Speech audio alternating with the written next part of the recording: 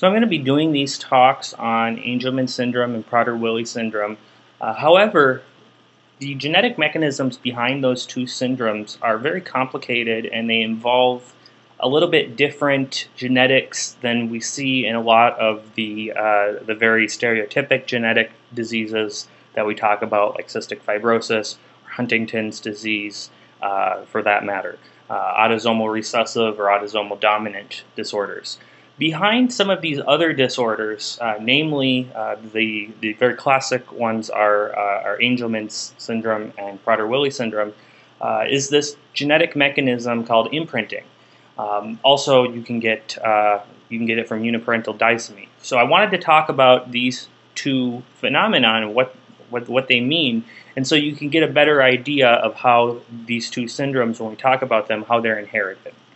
So I would recommend watching this before you go ahead and watch these next two lectures on Prader-Willi and Angelman. Genomic imprinting is a genetic phenomenon in which a gene is expressed based on the parent it's inherited from. So what that means is you have two genes because you have two sets of chromosomes. You have two chromosome 1s, you have two chromosome 2s, you have two chromosome 3s, and so forth. But what this means is that you're only going to express one of those genes if it's an imprinted gene. So for instance, if it's a maternally imprinted gene, it means that the gene that you get from your mother does not function. It's silenced. So when a gene is referred to as imprinted, it means that it's silenced. And this can be done by various mechanisms. For instance, I don't want to get too in-depth into this, but you can have methylation of the gene, or you can get methylation of the histone that's nearby it, and that's going to prevent transcription and translation. And so if you have a maternally imprinted gene, or if a gene is referred to as maternally imprinted, then in that case, because the maternal gene is silenced, you only express the paternal gene, even though you have two of them. So because of this, if a mutated gene is deleted or mutated, and that's inherited from the non-imprinted parent, meaning the parent who you're supposed to express their gene, then the offspring is going to express the condition despite having a normal copy from the other parent. So an example would be something like Prader-Willi syndrome. In Prader-Willi syndrome, you express the SNRPN gene, SNRPN. You express that only from your dad. So even if you get a normal copy from your mom, if dad's copy is abnormal, then you are going to have Prader-Willi syndrome, even if your mom's copy is normal. So this is going to result in an inheritance pattern that looks very similar to the autosomal dominant pattern, except that the offspring can inherit the disease only in the paternal imprinted diseases. They'll inherit them only from mothers or only from fathers in the case of maternal imprinting. Because when a gene is paternally imprinted, it means that dad's gene that you get doesn't work. It's not supposed to function. So it's totally reliant on whether or not the gene you get from your mom is normal or not. And then vice versa for maternal imprinting. So here's an example. So when you form gametes, both sets of your chromosomes either set of your chromosomes can be transferred to the eventual zygote.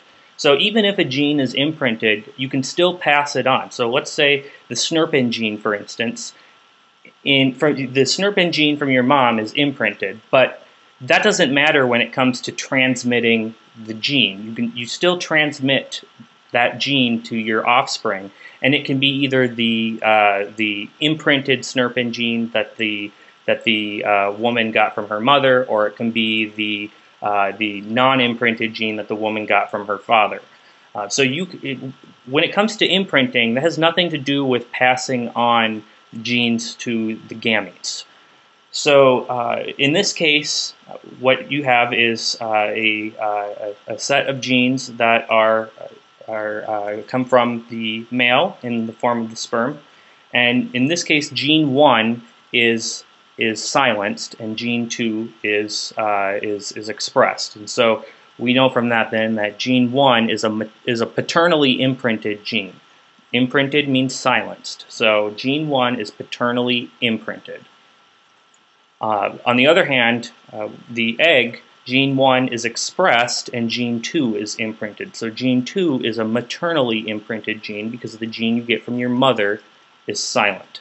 And so these come together. You have two sets of genes then, your two chromosomes, and you have one gene that's from your father, you have gene 1 that's imprinted. From your mother, you have gene 2 that's imprinted. This is just an example, a theoretical example. And so the result of that is you've got one gene, only one gene that's expressed from one parent, and one gene that's only expressed from the other parent.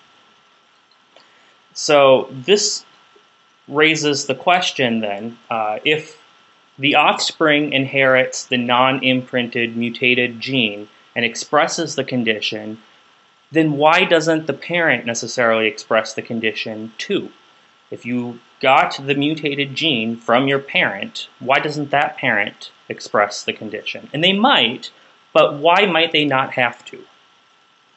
And so the answer to this is that it is possible, let's say for instance in the case of Prader-Willi syndrome, where it's the SNRPN gene that you have to get from your father, and let's say that the zygote has Prader-Willi syndrome. It's possible that you could inherit a defective SNRPN gene from your mother. Now, even though you're not going to express the SNRPN gene, if you get the SNRPN gene from your mother and it's defective, then you're going to have one gene that has a defective SNRPN. Okay, you're going to have one set of genes where the SNRPN is defective. Now, if you are a male and your mutated or deleted SNRPN gene comes from your mother, then that's fine, because you only express the one from your father, because this is maternally imprinted. But when it comes time for you to form gametes, if you're a man and it's the SNRPN gene, your children are all going to express your SNRPN gene, not your mates, your female mates. So you now have a 50-50 chance of passing on Prader-Willi syndrome to your offspring. So in that case, you have a defective gene, but it's not expressed because it's maternally imprinted. You were lucky enough to get in this case of a maternally imprinted disease, you were lucky enough to get the defective gene from your mother, and so therefore it doesn't matter because it's maternally imprinted, it's not expressed. You got a normal gene from your father, that's the one that's expressed. But when you go ahead and form gametes, you as the father are contributing the functional SNRPN gene to your children, and there's a 50-50 chance they can inherit that gene from you. And that is the gene that's going to be expressed because this is maternally imprinted and you're the father. All right, and it works just the exact opposite way for Angelman syndrome, where you're expressing the gene that you got from your mother. All right. Now, in the case you can have an offspring inherit condition from an affected parent, and that goes without saying why that is. That's just like an autosomal dominant condition. Okay, so here's an example of maternal imprinting. So this would be like Prader-Willi syndrome. So in this case, you can only inherit the condition from your father. However, you can inherit a defective gene from your mother. The fact is, though, if you inherit the defective gene from your mother, you're not going to express the condition because you don't express the gene that your mother gives you anyway. So one way that you can get a defective gene is a mutation. So for instance here we have a de novo mutation. Neither parents carry the defective allele, but this daughter now has a defective allele. Okay, so the little dot just means that they're a carrier. So she has a defective allele, and she mates with her husband is wild type, normal, doesn't have any affected alleles, but she can pass. Now she can't give Prader-Willi syndrome to her children because the maternal SNRPN gene is imprinted, it's silenced. So it doesn't matter that as far as causing disease, causing Prader-Willi syndrome, her defected SNRPN gene does not matter. It cannot cause Prader-Willi syndrome because it's not expressed to begin with. But what she can do is she can pass on that defective gene. And when it comes to her sons, they can pass the gene on, and that gene is going to be expressed because this is a gene that you get from your, that as far as it's expressed, you get from your dad. So in this case, the mother has, she carries the defective SNRPN, and half of her children get it. That's statistic. So here you have her son gets it, and he's a carrier. Her daughter gets it, she's a carrier. And then she has a son and a daughter who didn't get it. And now you can see that the son and daughter who don't get it, they have totally normal genes as far as this goes, and so their children are not going to be affected or carriers at all. Now the daughter that got the defected gene, she's a carrier because she got it from her mother, so it's not expressed, but she still has, she's still a carrier. Her children can be carriers as well because they have a 50-50 chance of getting that defective SNRPN allele. And so half of her children are going to carry, statistically, are going to carry that defective allele. Now when it comes to a father being a carrier for a maternally imprinted gene, half of his children are going to have the condition because they are going to get the defective SNRPN from their dad. And you only express the SNRPN gene, the maternally imprinted SNRPN gene, you only express the one you get from your dad. And so half of his children are affected. Even though he's not affected, even though his mother wasn't affected, he's a carrier. And so because this is maternally imprinted, he can pass down the gene, and they can get the disorder. Likewise, you can see here the grandson of the female who had the de novo mutation, he can pass it down. So maternal imprinted diseases are only inherited from fathers. Mothers who are carriers can pass the mutated gene to their children, 50-50% chance or 50-50 chance, and then the sons of the female carriers can have affected children. Now on the flip side to this, there's the paternal imprinting, and this just works the total opposite. So in this case, you can only inherit the disease from your mother, but the fathers can, who are carriers, can pass the mutated gene onto their children. And then the daughters of male carriers can have affected children. So in this case, the classic example would be Angelman syndrome, and that is UBE3A. This is, so here again, you have a de novo mutation, for instance, in this male. Now you only express UBE3A from your mother, so he's not going to have any affected kids, but he can give the defected gene to his children, and then they possibly can pass on the disease, but only if they're female, because only the female UBE3A is expressed. So he has two children who are carriers, and then his daughter has two children that are affected because they inherited a defective UBE3A from their mother, and only the mother's UBE3A is expressed, and so they don't have a functioning UBE3A gene. They've got a defective UBE3A gene from their mother, that doesn't work, and they've got an imprinted, silenced UBE3A gene from their father, so that's no use. And then likewise, you can see that the son who inherited it from his father, a carrier, he can pass it down to his children as carriers, but they'll never be affected. But he can have a grandchild from his daughter who's affected. All right, so kind of switching tracks here. We're going to talk about gametogenesis and fertilization. So you should be pretty familiar with how this works. So when you form a gamete, you divide up your chromosomes, and you have a single copy in an egg or a sperm, and then they can come together randomly, and they duplicate. That's just what happens when you form a zygote. So that's the N, 2N, and so forth. So this hopefully doesn't warrant explanation. So we're going to talk about uniparental disomy, or UPD. So this occurs when both chromosomes of a pair were inherited from a single parent. So let's look at this. All of these, and this is normal, all of these zygotes got one gene from mom and one gene from dad. So let's say this is dad here with red and blue, and mom is green and gold here.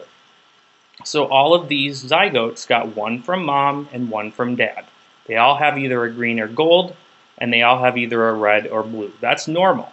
Now, in the case of uniparental disomy, what this means is that both of your chromosomes of a pair, these are pairs here, pair, pair, pair, pair.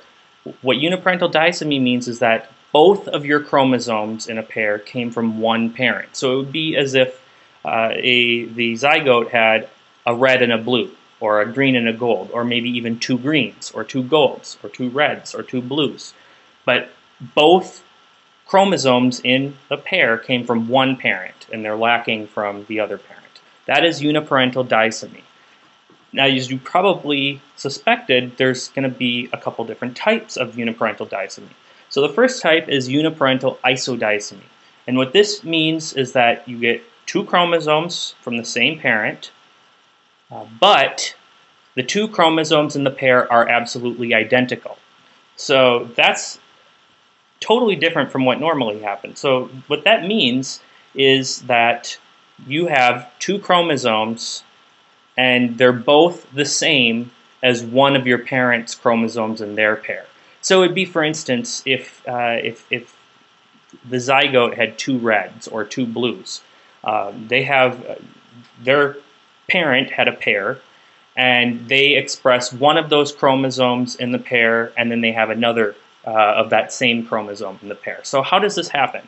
Typically this occurs because there was originally a monosomy of that chromosome, but that monosomic chromosome duplicated, and so now they have two of those chromosomes, but those chromosomes are absolutely identical.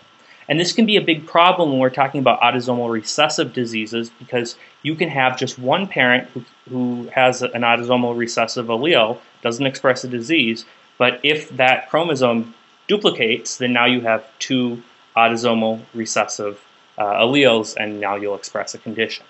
So this is called monosomy rescue. So you get, you have 0 of a particular chromosome from mom, you have 1 from dad, and you've got now you have a monosomy, you have only 1 chromosome, and that chromosome then duplicates, and that's called monosomy rescue. And in this case, it's uniparental isodisomy because you have 2 chromosomes that are absolutely identical, and they both came from one parent.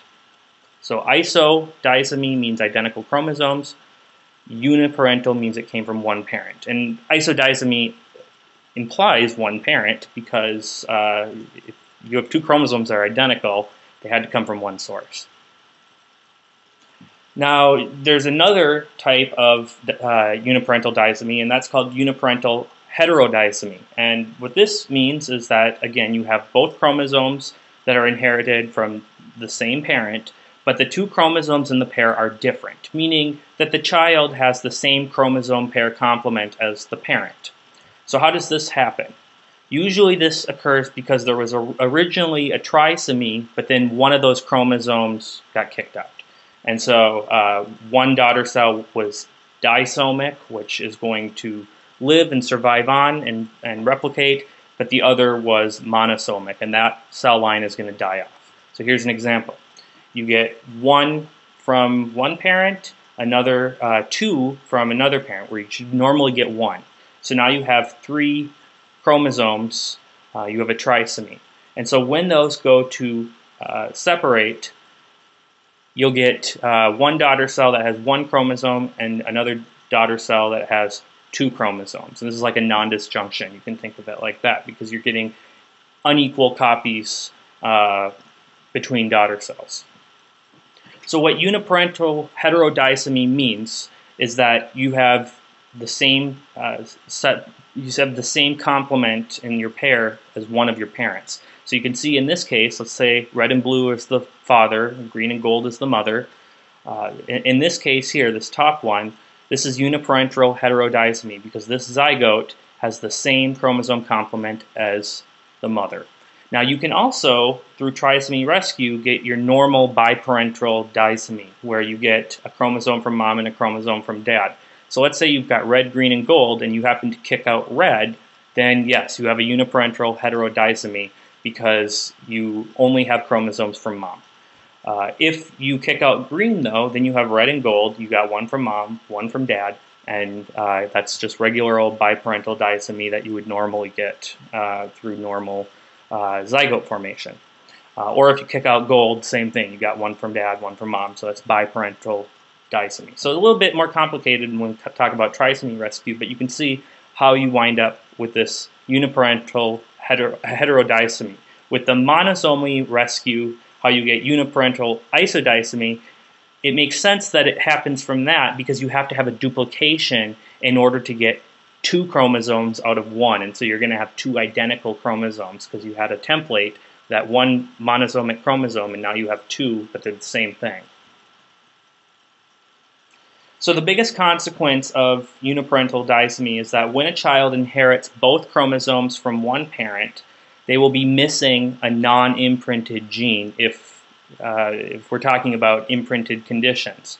So let's say that you had a uniparental disomy one way or another, and you inherited 2 copies of chromosome 15 from dad. Then what that means is that you are going to have Angelman syndrome because you don't have a functioning copy of UBE3A because you didn't get a maternal gene. And then, of course, the other consequence is that you can get autosomal recessive conditions just because only one parent has the recessive allele, but you get 2 copies of it. So along with inheritance, uniparental disomy is a cause of imprinted genetic disorders, which makes sense why, because you get 2 genes from the same parent, and so you're going to miss out on the non-imprinted gene if there's one present. And so this is the cause, uniparental disomy is the cause of 25 to 29% of Prader-Willi cases, but about 5% of Angelman's cases. And the other way you can get it is just a sort of what we were talking about earlier, like you inherit a defected allele that's not expressed in the parent. So Prader-Willi syndrome, we've been talking about up till now. This is a complex genetic developmental condition. It's characterized by early hypotonia and feeding difficulties, followed by disabling insatiable appetite, which is probably the hallmark symptom in the disorder, which almost invariably leads to obesity in most patients. It's very disabling. And this is due to a mutation or a deletion of the SNRPN gene, which is located on the Q tail of chromosome 15. And this is either inherited from the father or you acquire it by maternal uniparental disomy because you need to get the gene from your father. So if you have 2 genes from your mother in uniparental disomy, you will have Prader-Willi syndrome if it's chromosome 15 we're talking about. So here's a sort of complex, oh, that's for Angelman syndrome, shoot. Okay, here's Prader-Willi syndrome. All right, so here's a sort of complex example. So for instance, you have a male and female gamete, and you can inherit either of the SNRPN genes from your dad, either of the UBE3A genes from your dad. It doesn't matter at that point that one is imprinted and the other is not. So you've got a zygote that inherited 2 copies of the SNRPN gene, 2 copies of the UBE3A gene. The SNRPN gene that you got from mom is going to be methylated and silenced, and the SNRPN gene that, or the UBE3A gene that you got from dad is going to be silenced, methylated, imprinted, whatever you want to call it. So you have a functional copy of SNRPN, you have a functional copy of UBE3A, and this is normal. This would be a normal case, all right? Now, on the other hand, a way that you can inherit Prader-Willi syndrome is, for instance, if your father has on his SNRPN gene, let's say that is a defective SNRPN gene but it's the one he inherited from his mother, and therefore it's not expressed. So he does not have Prader-Willi syndrome because his SNRPN gene that's supposed to function, he got from his dad, and it's normal. But the SNRPN gene he got from his mom, it has a mutation or a deletion, and so while he doesn't express Prader-Willi syndrome, he does have a defective gene that he can pass on to his children. And remember, the father is the one that is responsible for giving the SNRPN gene that is going to function. And therefore, if he passes on the defective SNRPN gene to his child, then they will have Prader-Willi syndrome. Whereas if it were a mother that had a defective gene, then one of her children can be carriers. So when it comes to gametogenesis, half of his sperm are going to have the normal SNRPN gene, and half of them are going to have the abnormal SNRPN gene. And then with the mother, in this case, she's normal, completely normal, so she's going to contribute the UBE3A. So when it comes to children, the possible genotypes are either normal, if they get the normal SNRPN gene, or they will have Prader-Willi syndrome if they have the abnormal SNRPN gene. So you have a SNRPN gene from your mother, but it doesn't function because it's imprinted and silenced. And then you inherited the mutated gene from your dad, and that's going to function abnormally, and this leads to Prader-Willi syndrome. Now, of course, the other way you can get Prader-Willi syndrome is if you just inherited 2 copies from your mother through maternal uniparental disomy. In that case, you would have, rather than a mutation, you would just have 2 SNRPN genes that are imprinted and silenced, and therefore it would be functionally the same as if you had a mutation or deletion. Okay, now Angelman syndrome is something else, but it's related in as much as there are some similar symptoms, but it's related in that the gene is found on the same chromosome and actually very close to, as far as we're talking on DNA, we're talking about millions and millions of base pairs, but it is close to the SNRPN gene. This is the UBE3A gene. And it's inherited from the mother. The functional gene is inherited from the mother.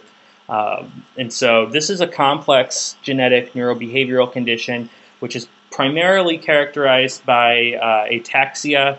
So they're going to have very difficult time walking. They'll have an abnormal gait.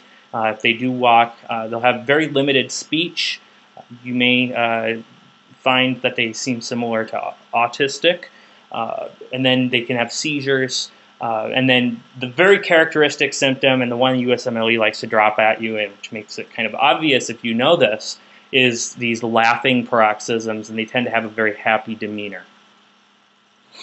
So this is, like I said, due to the mutation on UBE3A gene. And this gene is expressed primarily in the brain, and so that's why it leads to all of these neurologic conditions like ataxia and lack of speech and seizures. And let's go back here. So this is very similar to how the whole Prader-Willi syndrome work that we looked at. But in this case, though, you have to have a mutation in the mother if you inherit it. And so the mother has a UBE3A mutation, but it's on an imprinted gene, so the one that she got from her father. So she's a carrier, but she doesn't express it because the UBE3A gene she got from her mother is normal.